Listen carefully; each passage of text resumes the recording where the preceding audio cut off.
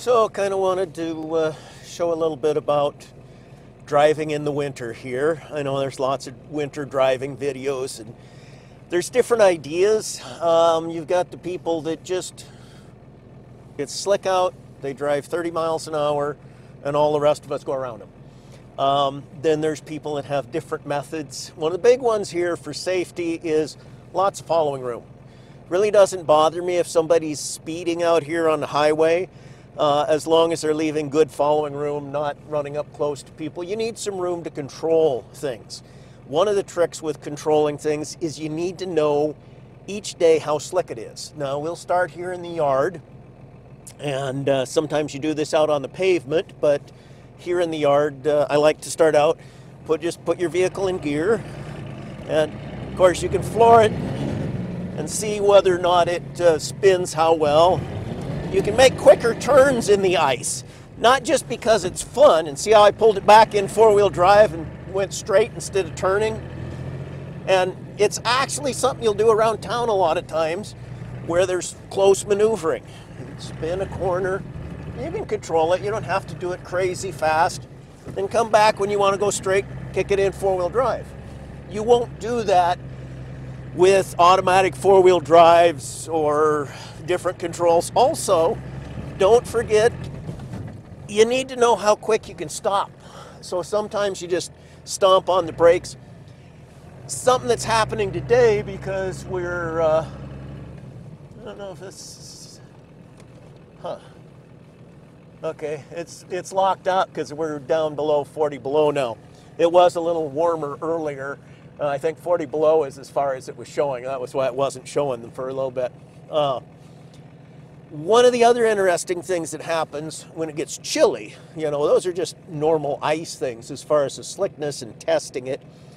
But when it gets chilly, well, first off, when it's chilly, we got pretty good traction today. Usually I'm out here spinning around and it spins a lot.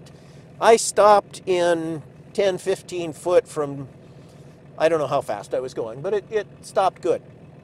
The biggest part of not stopping today, though, was there was 30 foot before that you didn't really see, where I'd pushed the brake and absolutely nothing happened. The stopping was pretty short, but initially the brake fluid is really stiff today. It doesn't want to move. So you've got a little bit of delay before it starts braking, more so than just your reaction time. We've also got, while we've got good traction on the snow and ice, your tires are harder. So it's not as good a traction as it would be like 20 below. 20 below, your tires, the ice is good, plus your tires are more flexible. 40 below, your tires start getting hard. So you start losing some of your traction again. But here in the yard, it's pretty good. It'll be a little not as good out on the road. On older vehicles, I've had this problem, not so much on newer ones, but the clutches. Driving the manuals, sometimes this hydraulic clutch is pretty good. Mechanical cable clutches are fine. But you get older. I used to drive a 63 Dodge Sweepline, and it had a hydraulic clutch, and it was forever. You'd go to let the clutch out, and you could wait 2 seconds for it to come out. And then when it got really cold, like 55, 60 below, you had to actually pull it out, put your foot underneath it and start pulling the clutch up to be able to go, which made it really difficult to control. Anyway, we'll go out on the highway. In the wintertime, I generally, and you'll see the windows are probably going to start frosting over a little bit as we go, but in the wintertime, I will just leave my hubs. There's somebody made a boo-boo coming out of the bar. Yeah, they did real good the other day. You see that one where they drove along the whole front, digging. I saw them as they were coming out of there, and I was like, yeah, I'm just not even getting close to these lunatics. Another thing is we have moose lights on a lot of our vehicles, which it was in the dark. We just can't really show those right now, but they're illegal. For the most part, the cops are pretty nice. Don't ticket people. If you blinded somebody, and caused a wreck or something, you'd be responsible. But you're out away from traffic, away from people, turn on your extra bright lights, and it's a regular thing that people do.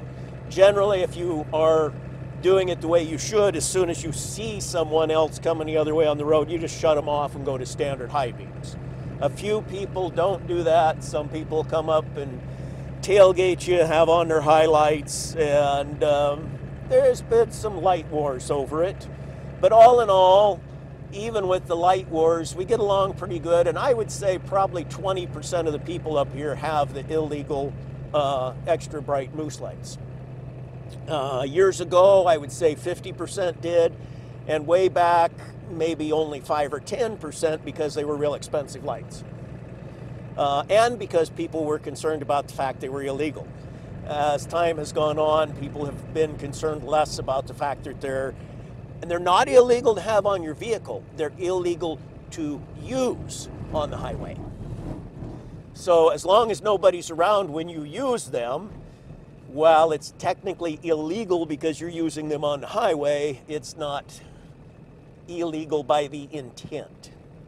So who knows? This fog we've got showing up here is what they call ice fog. It's not quite heavy enough here to where you can see the crystals in the air. You'll see that, you'll see just bright, shiny crystals when it gets real thick. But it's ice that's in the air. It's not moisture, it's actual little ice crystals.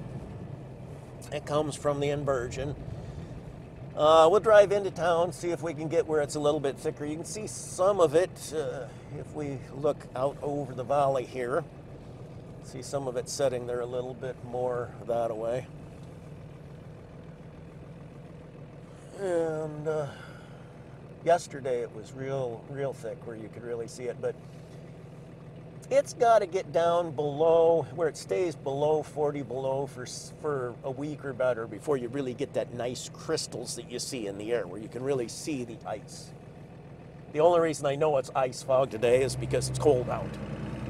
It's really nothing I can tell about it that's any different than regular fog.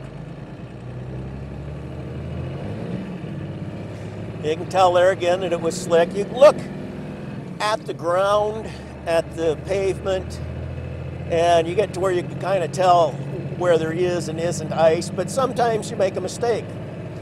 So when you make a mistake and you throttle it up, it's time to back off as you're going sideways or pull it into four-wheel drive. And you may still need to back off. And that's point two. When you are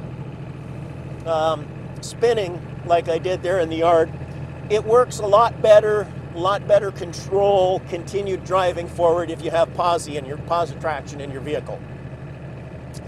If you have a two-wheel drive vehicle, positive traction is almost necessary so you can get going on the snow and the ice. Lots of weight in the back of a pickup, bags of sand in the back of your car will help if it doesn't have positive traction, and it helps even with the positive traction too. Now, when you do that sliding sideways, you're giving it throttle. If you're just in two-wheel drive, the back end will spin around. If you're in four-wheel drive, the back end will spin and one of your front tires will go to spinning. The other tire will still be steering. So you get a little bit of a back end swing, but not so much. It still swings the same, but not as dramatically. Now, if you have, which is very rare, but like the older Scouts and some of the Jeeps came from the factory with a posi front end, or if you put one in, when you have the posi front end, then it tends to do more of just a standard drifting, just drifts sideways more, a little kind of a, feels sort of like a centrifugal force, but you don't get that rapid whipping so much when you've got posi all the way around.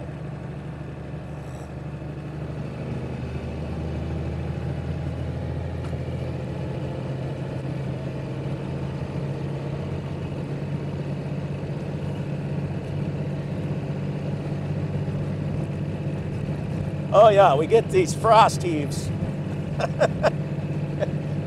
The other lane here doesn't have as many of them. That's one of the reasons why a lot of people don't go out and pass right there. I always forget about that until after I start going over them. Here we got dry pavement for a little bit again, so I kicked it back in two-wheel drive. Some people just leave it in four-wheel drive almost all the time. They just, and if you're an inexperienced driver, it might be the better way to go because you're going to have better control. But you also are tearing up the vehicle. The big thing you're tearing up is the front drive line, the front differential. I had one that one day I'd left it in, kicked in, and didn't know I had left it kicked in. It was winter time, but I went a couple miles on pavement, and it had problems already, but I think that was what pushed it over the top, and it just tore the ring and pinion out of the front end of an old Dodge I had. That was on my 1970 crew cab.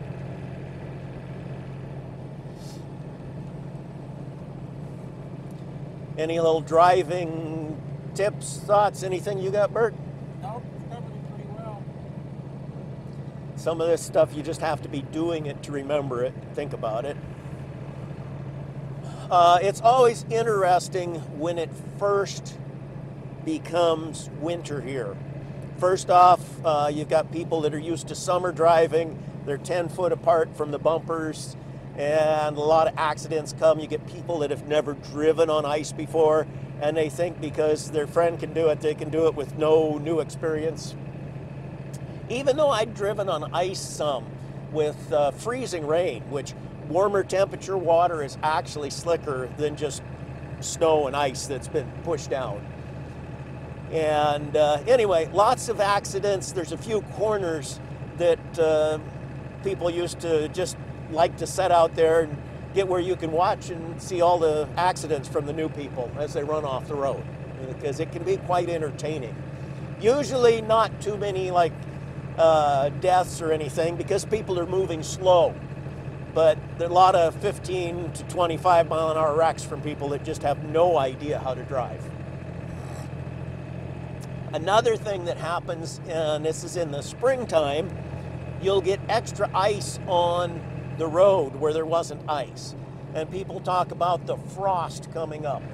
And it's really not the frost coming up. What it is there's more moisture in the air, and the frost, the cold ice that's in underneath the pavement, causes the condensation. And a lot of times it turns right to ice, condensation on the road that you'll see in the springtime. And due to the difference in the temperature between the warmer, wet air and the cold pavement. So it looks to a person that doesn't know any different, it looks like there's frost coming up through the pavement, but the pavement's sealed. It's not coming up, it's just condensation. The effects of the frost are coming up though, because as the frost melts out, it underneath gives up its takes on the heat. It freezes the moisture from the air. And yeah, the coldest is when it's right at 32 degrees, not the coldest, the slickest, excuse me. It's when it's right at 32 degrees. You can see another thing that happened, you can see how up, straight up from the power plant, the smoke coming out over there, because it's cold out. So it gets to rise way up. It comes back down and settles down further away. Most of what you're looking at is moisture, which is why you see it more in the wintertime than in the summertime.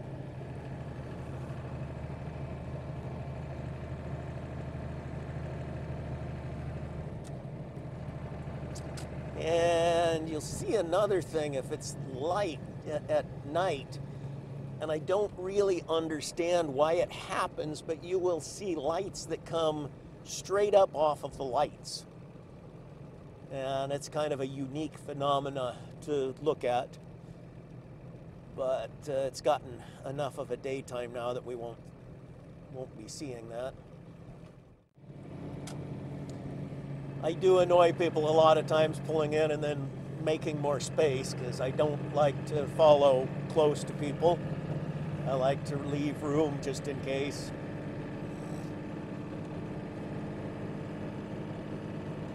Sometimes to leave room, I go faster than a group. Sometimes I go slower. But I try to not travel at the same speed as the groups because that's where the accidents happen the most.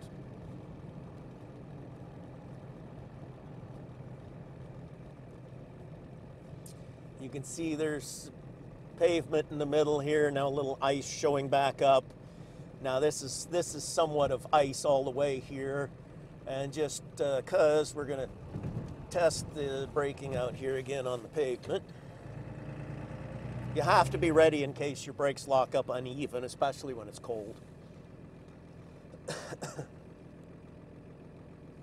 One friend of mine, he has passed away now, but he used to say that he did lots of darting and swerving and stuff all winter long to make sure that people stayed further away from him.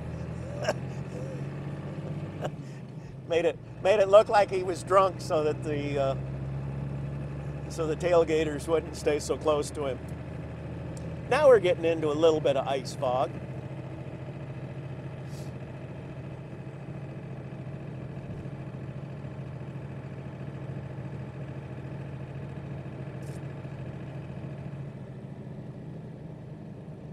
The thing that used to be bad here was when we'd have ice fog, and there's some contaminants in the air, but it's really not as bad as a lot of people complain about. You go back into the 80s when we had all of the smog-equipped vehicles, early smog-equipped, with chokes, because you couldn't have a manual choke legally. They had to all have automatic chokes, and the automatic chokes wouldn't come off. So in amongst all of the ice fog was an awful lot of unburnt fuel. Awful lot of unburnt gasoline, and you could smell it years ago, and that was really the worst as far as the air quality. And the electronic injection, which doesn't have the same problem as the chokes, has pretty well taken care of that problem.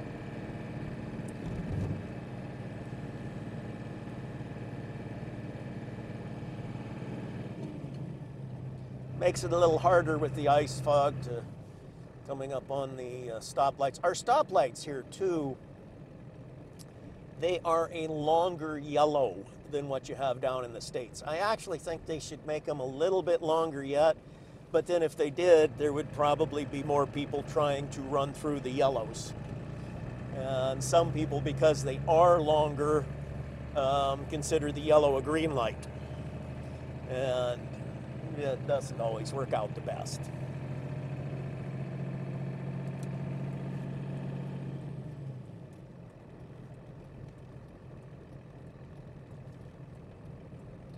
The brakes, when I apply the brake, it's a little bit sluggish to apply. The other side of it, and some vehicles are terrible, like right there. It's like if the brakes had applied. To take off again, you've actually got to fight against the brakes a little bit because the brake fluid stayed in the cylinders.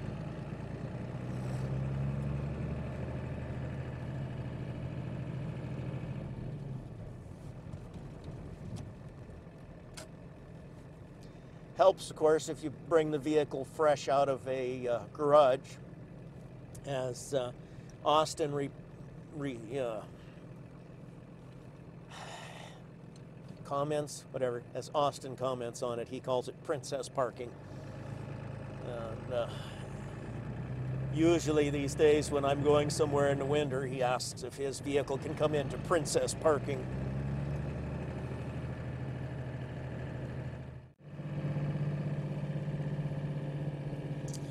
We have a little ways up here, one little corner I'm going to go around that really not showing anything different about driving, but just the fact that with a regular full-size pickup, you can't make the corner as a nice even corner in the summertime, yet in the wintertime you can do it pretty easy by letting the tires spin and the back end come around.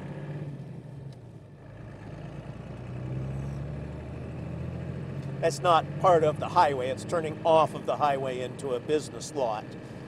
And for whatever reason, the way they made the lot, it's just you need a, a car, or you need to spin your tires a little bit with a full-size pickup to get around it. And in the summertime, not if you're real careful. Now the snowbanks narrow it down a little bit, so that's part of it with this one. This one will actually make it because it turns sharper than my older pickups. But my older pickups, I literally do have to back up to go around this corner in the summertime.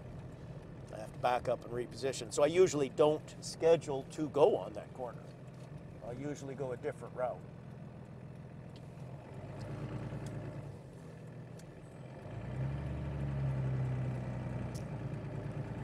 But in the wintertime, I can go there just fine.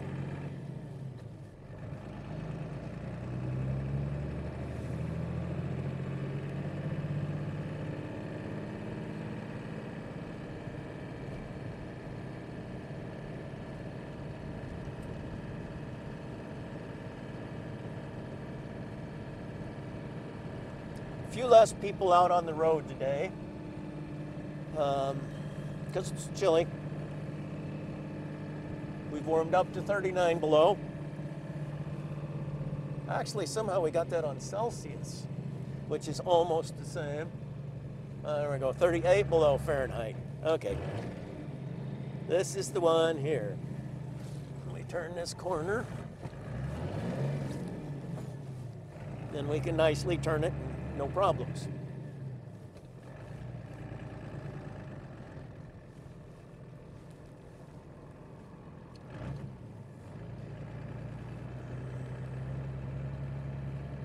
Somebody might be asking why I am revving up the engine and double clutching, and it's because I'm double clutching because second gear synchronizer is out on this transmission. The rest of it's fine, so I'm not gonna fuss with it.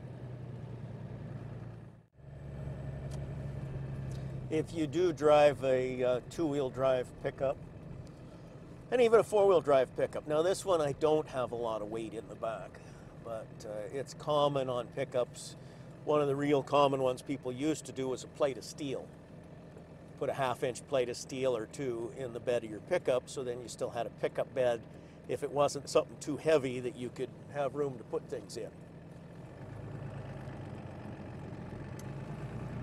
Another common one, because it was cheap, is just gravel or sand. However, once you get enough gravel or sand in there to really give you good traction, you've used up a lot of your bed. Trouble with the steel is it's expensive now.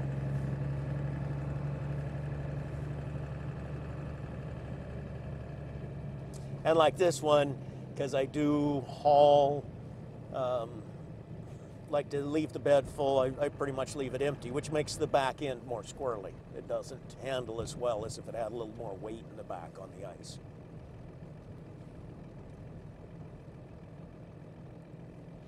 And it is common when there's ice on the pavement and slicker than today, warmer temperatures, maybe even a little wet out. It's common for everybody to be doing around the speed limit or maybe even a little bit more, yet leaving space between each other. When they pack up and get close, then you slow down. And there will be the occasional 2 or 3 people that are traveling together at 30 miles an hour taking up both lanes, and becomes aggravating to some. It's not the norm here. I have seen some people, in fact, which is quite aggravating. I've seen some that on purpose are taking up 2 lanes trying to slow people down because they know that they're not capable of driving at a faster speed, so they block both lanes and purposely hold it down to 40 miles an hour. And it's amazing that there are not people from road rage from that, because I know that has made a lot of people mad when they see that happening, and especially when they see those same people listing on Facebook that they did it on purpose. I'm calm enough. I just back off another mile when I see that. I'm like, okay, I'm gonna just back off further from these jokers because I don't need to be aggravated. But I've heard some other people talk about that.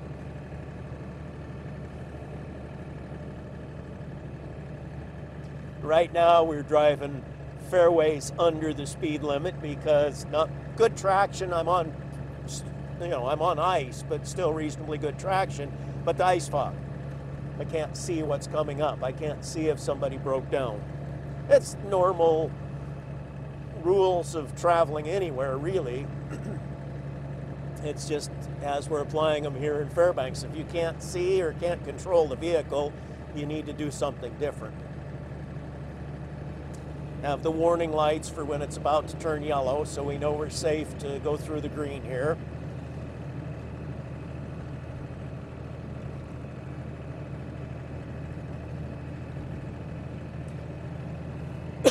Another thing too, when you're going up a hill, and you're on ice, as you go up the hill, even if you're not feeling your vehicle slipping, if you know that there's slick ice you're on, you start slowing down a little bit as you go up the hill so that your momentum is carrying you, and you slow down so that you're not trying to use so much horsepower that your tires spin and you lose control going up the hill. Of course, I saw an accident exactly like that going to Anchorage one year. Uh-huh. He just spun out going up the hill when he hit a patch of ice and went right into the ditch. Yeah. Yeah, you can go fast up the hill, just don't try and keep up the same speed. You start out fast and slow down as you go up the hill when it's slick. Which the first key to that is go fast enough at the base of the hill. Now, I don't recommend going fast enough when you first get on the road. I recommend avoiding hills. As you learn driving on ice, then you can go faster and slow down as you come up the hill, and that's the safest.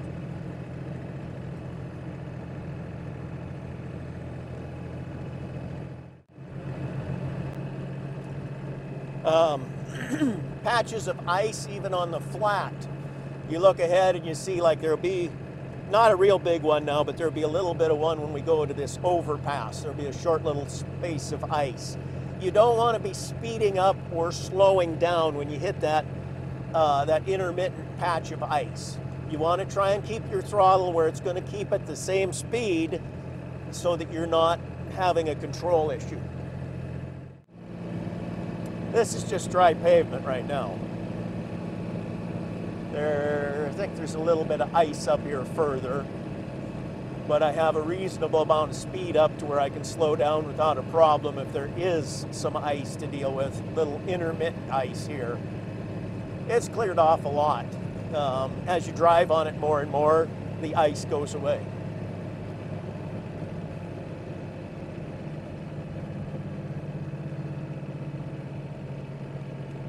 They were driving correctly as far as slowing down. They just didn't start at much of a speed at the bottom. So at the top of the hill, they're going to be going 15 miles an hour. I prefer to still be doing 30 or 40 at the top of the hill.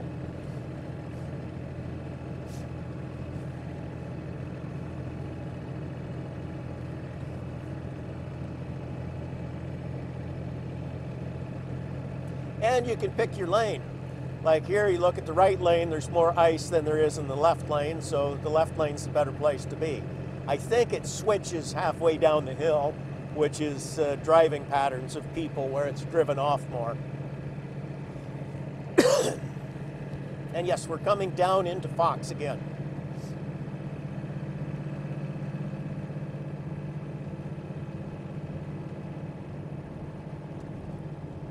Yeah. Ice is more clear on the right lane here. Pavement is more clear, less ice. When the ice itself is clear, that's more ice. We've had that some years here where we have a lot of freezing rain. And it had kind of been the norm to have some of that for the last 10 years. This year we didn't get that in the fall. But there's been quite a few years here where we've had, just after it got down to freezing, you get freezing rain, and we'd have 1 inch to 3 inches of ice that just stayed on the road all winter long, along with the, because when you've got that heavy ice from the freezing rain, it stays there. It doesn't just drive off like the snow does.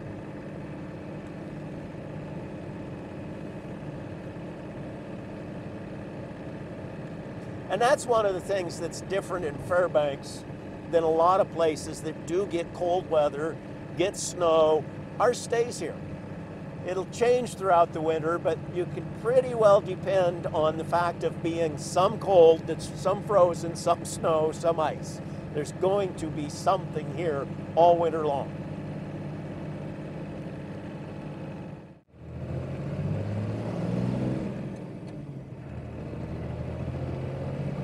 So we actually got pretty good traction today on the frozen snow here, snow ice.